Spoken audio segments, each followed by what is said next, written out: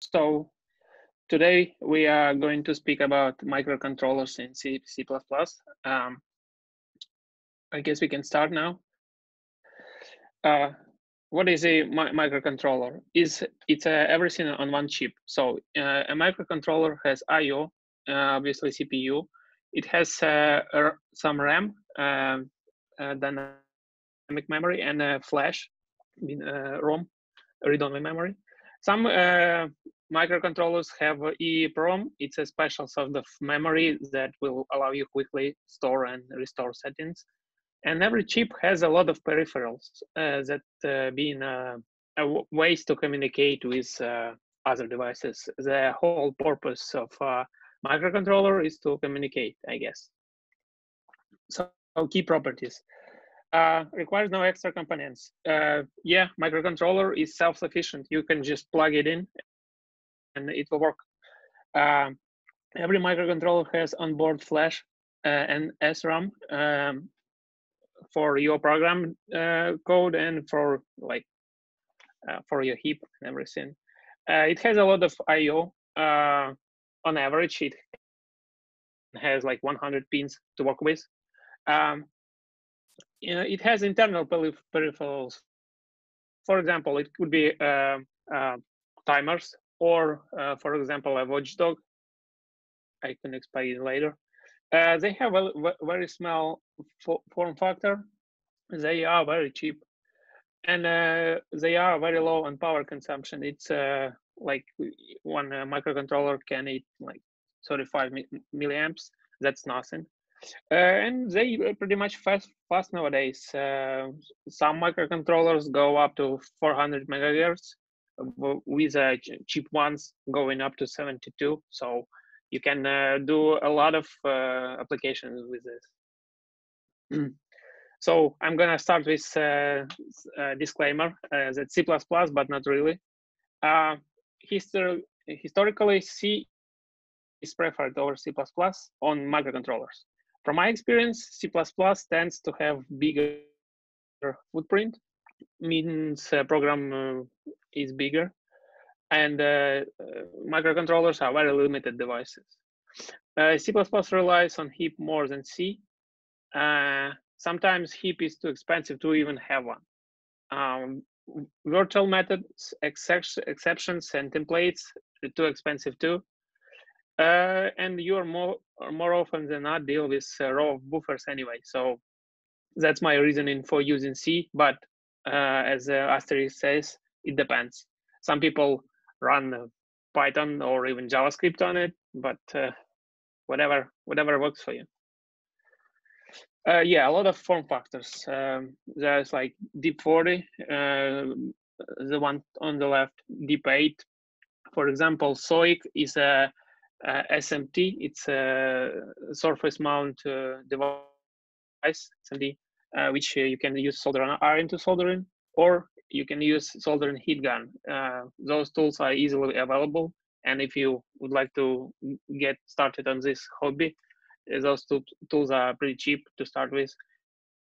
And there's like super advanced form factors like QFTP and BGA. Those are pretty hard to deal with, but yeah, it should be easy to learn. 8-bit versus 32-bit. So depending on the application, you might be fine with just 8 bits of bus.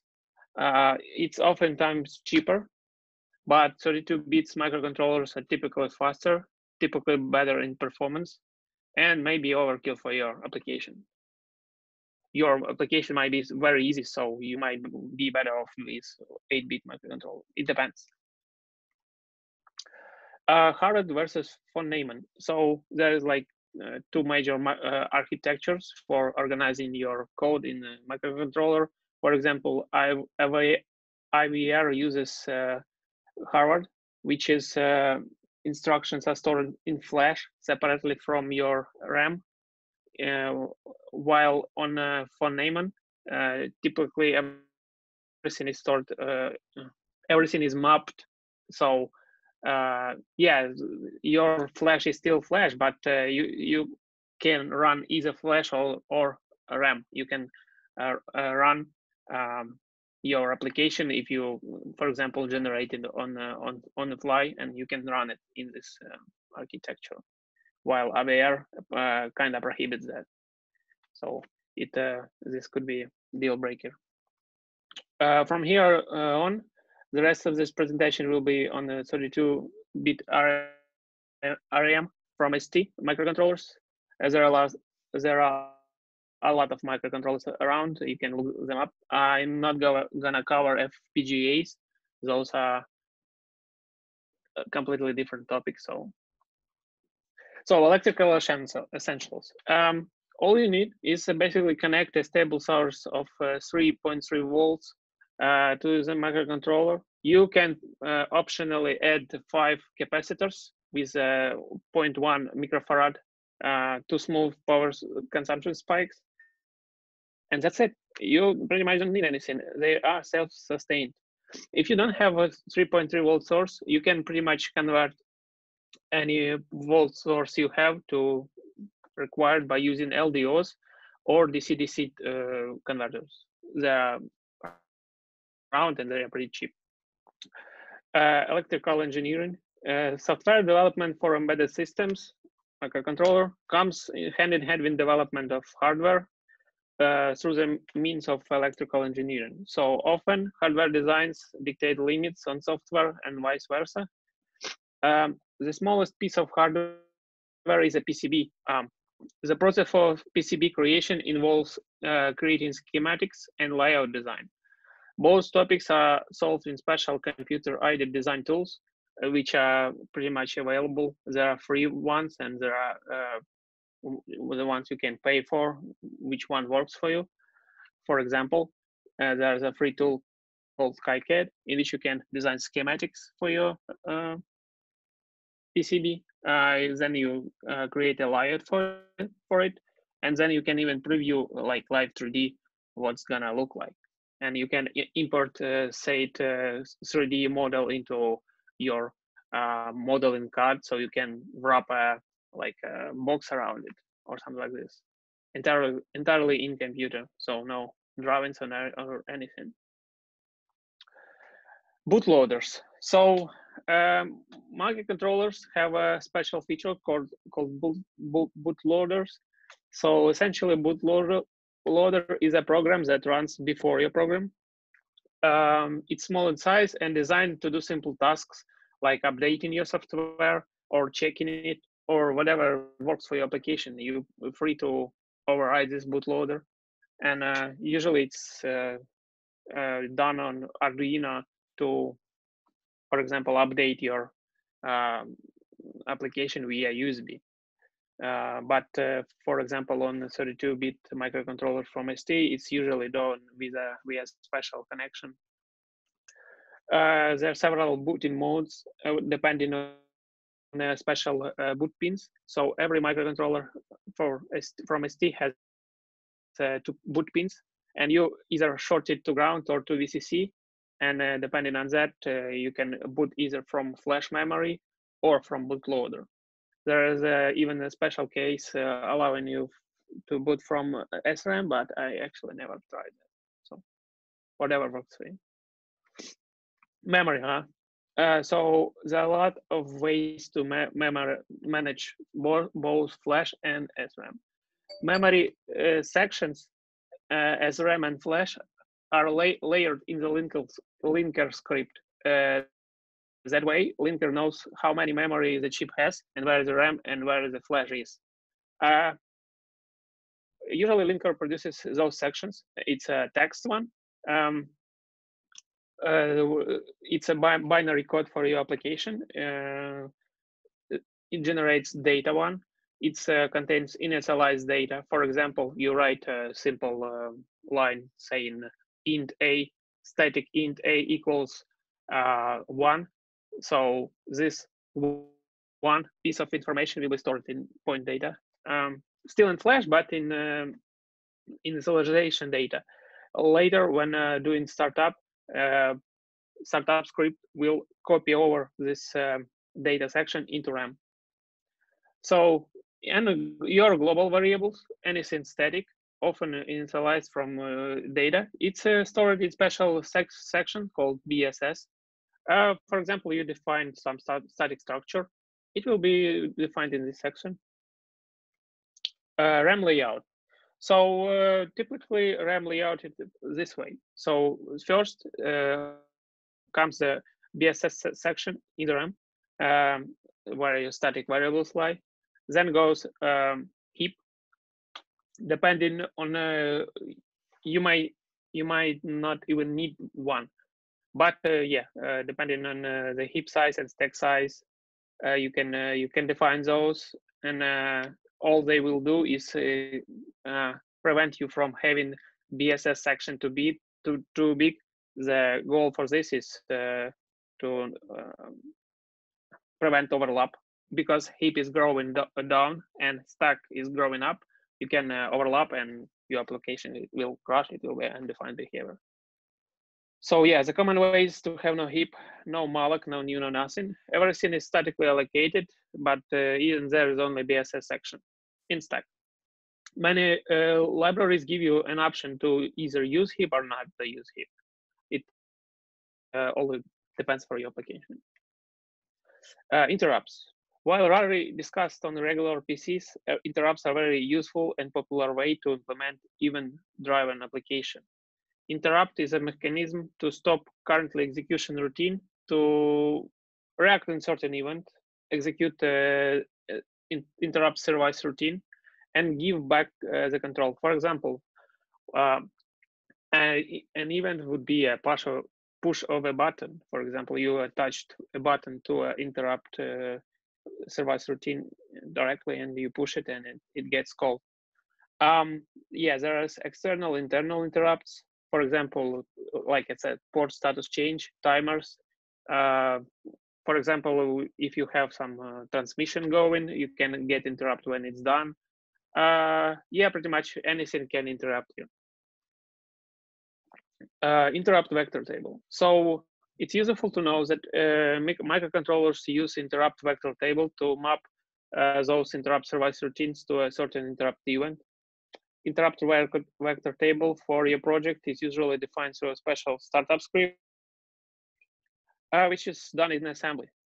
Yeah, and linker will override entries in the table when you define corresponding interrupt routine.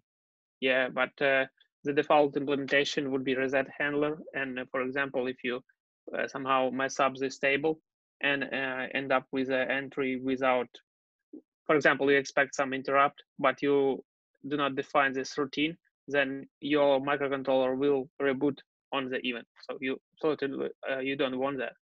Just want to know that this table exists and how it works. Nested interrupts. So interrupts can indeed be nested. While one service routine is being executed, another one could create a call. For example, you do some, so happens you do some lengthy operation while processing one interrupt routine, and here comes another one. It's of a bigger priority, and you will get interrupted. And this stuff is pretty hard to deal with because it's all real time, and you pretty much cannot use debugger. So you gotta understand how this works. You gotta define priorities right. And yeah, because of those nested interrupts, a lot of tools rely on this. For example, there is a free real-time operation system, and it works because of this. It uses virtual threads. Even if a microcontroller is a single core, it uses virtual threads using nested interrupts. How do you like them peripherals? So, geez.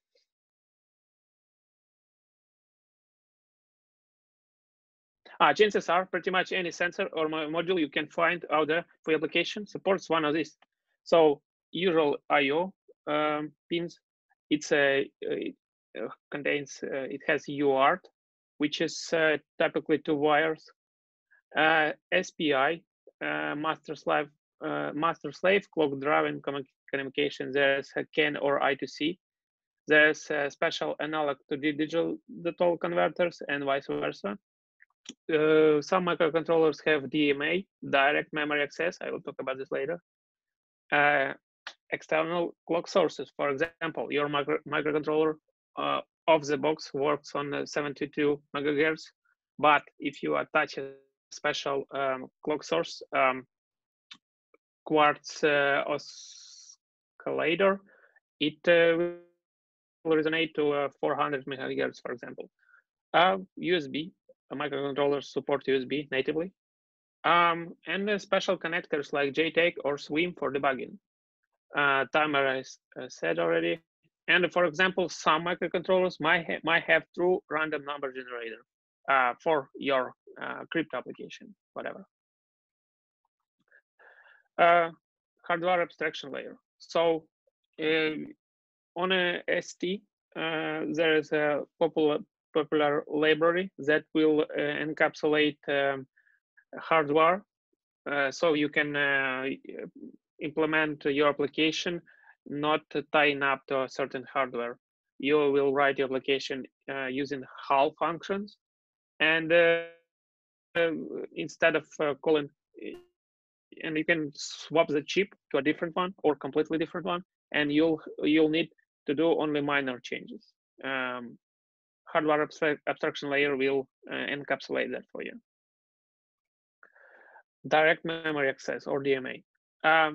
Often one needs to push or read a lot of data off a peripheral. For example, you're sending something to a network, or you're reading some logs, or whatever. This task is very simple, but often is a busy loop. It means that it takes the time for a transaction, but you can use this time on some more useful application. So yeah, some microcontrollers have a way to offload that process with a DMA. So you just set up your transfer, and if your microcontroller have the channels to do this, it will do this offline, so to speak, and you will continue executing your main program while your chip will do the dirty work for you. It will interrupt you when it's done, so you will know when you can process this completed interruption. Yeah, it works like this, and it's very useful. You can even do mem to mem DMA. What does it mean? That means you can copy off one blob of information to another place and continue executing. Don't waste time on copying stuff. For example, DMA is configured in a circular buffer. What does that mean? That means that it will read up external peripheral into a buffer, but it will do it in a loop. I mean, it will read it, and when it's done, it will start over again, and you will get two interrupts, one in the middle and one at the end, and you'll have a chance to process half of the buffer in the corresponding interrupt. It's that way you can have async processing of a continuous stream of data, and you have chance to process this and don't mess with main program, because otherwise you would have to implement a busy loop and you will be stuck dealing with this input, and you won't be able to do anything else useful stuff. I also want to talk about the tool called STM-QBMix. It's a special tool for ST microcontrollers in which you basically create your microcontroller and define every pin and define every peripheral, and it will generate a piece of code for you to use. And the code is fine, and you can use it in your project. For example, you decide to move your UART from one place to another, and you just redefine it in here, and you regenerate the code, and you will reuse it. This tool knows about HAL, so hardware abstraction layer will be used, and you won't have to actually look up into the data sheets, because it's pretty painful sometimes, because the data sheets are very long, and while hardware abstraction layer abstracts it out for you, this tool uses, so you can create a piece of application in a minutes, I guess. IOs. So each pin can be configured as input or as an output, and you can call them, change their value with a simple function. It's called hel GPO write pin or read pin, and that's pretty much it about IO, I guess. UART. For example, you might have in your computer a special port to connect to your modem or whatever. And this is essentially the protocol. You configure the baud rate and you connect to another device. You just flip the RX and TX and you communicate it. You can do it manually or using DMA. A lot of external sensors or devices support this protocol, so you can design your application or tool using this protocol. I2C. It's like you are two wires, but everything is connected, and you can have multiple devices attached to the same bus. The way to communicate is each device has an address, and you speak to it using this address. Each device has its address hard-coded in, and even some devices support special pins you can short to change the address, so you can have multiple same devices in the net, I guess. SPI, it's very popular. It allows you to connect some device to your microcontroller, and you don't have to synchronize the clock because you drive the clock. There's a special clock signal, and the slave device you connect it to will respect it, and whatever you transmit or receive, it will respect. And you can do it both manually and with a DMA. USB. Some devices have hardware support for USB and can be both a slave and a host. Implemented USB means adhering to strict clock standards, meaning that you need an external clock source, crystal oscillator. USB is a way too complex for this topic, so I'm giving this slide only. There is a library for HAL for this, and there is other solutions for this as well, whatever works for you. You can indeed use DMA to push bulk data, and now it has a lot of application, you name it, like file storage, configuration, communication, file update. You can make it a mouse or whatever. Timers. So often there is a need to execute some very specific feature, some piece of code, and typical applications are PWM or pulse width modulation, which will allow you to essentially create voltage of required level, or there's like servos. In some machines, you can have servos, and those are controlled by this PWM cycle. And with the timers, you can have different protocol implementations, anything that is non-standard. For example, you have a TV remote, and you might want to use a timer to implement this protocol. You can use timers to go to sleep to save energy, even if your microcontroller consumes, for example, 35 milliamps. It still could be a lot for your application. You may want to go sleep. And yep, periodic updates. And for example, FreeRTOS uses timers a lot to process this function. You can look it up. Debug tools. So you have breakpoints. You can watch memory. To do that, you have to connect a special set of wires. I believe 5 wires.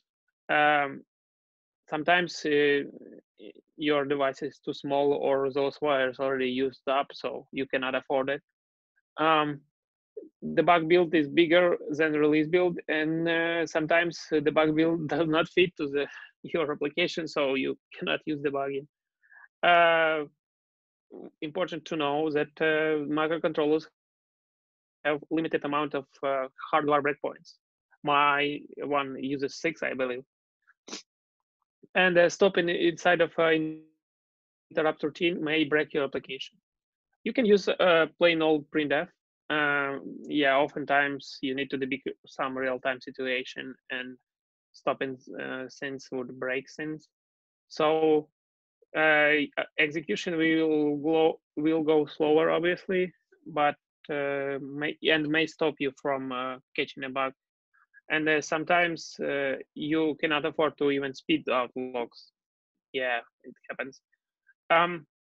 Logical analyzers. You can indeed hook up them to a peripheral. For example, you have your device and it's attached to another device via some protocol, being UART, I2C, USB, whatever, and you just connect those, tap this communication with logical analyzer. It will read up values, and it will even split this values up to a protocol, and you will able to read values that being transferred. You can use it to debug. You can emulate your microcontroller. There might be an application for this. You can try debug peripherals. Some peripherals may be at fault, and good luck with figuring that out. You gotta read data sheets, and some protocols could allow execution, extracting registers from those peripherals. And you gotta try to isolate the problem as much as possible. And the lastly, but not leastly, you might have electrical issues. You might have your wires messed up. You might have voltage or current ratings wrong. You gotta use multimeter to alleviate it. You can use a oscilloscope, and your schematics might not work if you implemented it wrong. So you gotta try and simulate it in some circuit simulation tools. For example, there's a tool called Proteus, which is you can try and run it in. Yeah, I guess that would be it. Any questions?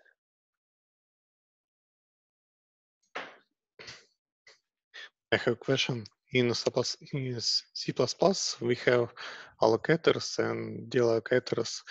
Can we use for controllers, or when we create programming controllers, or we should allocate memory and at startup? No, I mean for dynamic memory. So yeah, a common way is to have no heap whatsoever.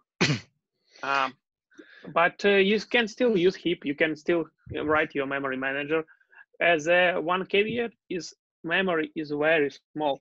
You can have typically like 20K of RAM, and having allocations might be too expensive. So you might not want to reuse memory or statically allocate a buffer and use it. But yeah, so generally heap is very expensive, so you gotta pay what you do it for. Yeah, I mean, create some allocators that will use our like heap. I mean, like create proxy. Okay, and which compilers do you use for controllers? I'm using ARM-GCC. There's a special compiler for my microcontroller. It's called ARM-GCC AERB known. It's called like that, and you can use it with pretty much any IDE. You just Google it and install it, and it compiles on any operation systems, and it installs a microcontroller, and it works just fine. I'm using CMake a lot, so it works very well with CMake. Okay, thank you.